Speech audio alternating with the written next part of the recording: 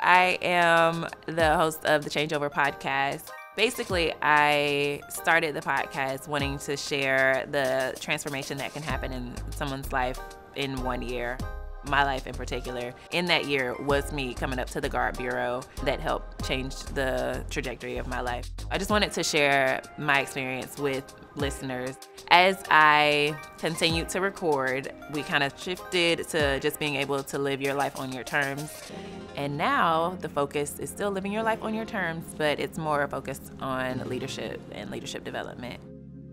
The topic of leadership and living your life on your terms, the two from the podcast, they're both really important to me because I think that the best leaders are authentic and they are not trying to just do whatever the person in front of them or before them did. They're doing what's right for the organization and what feels right for them.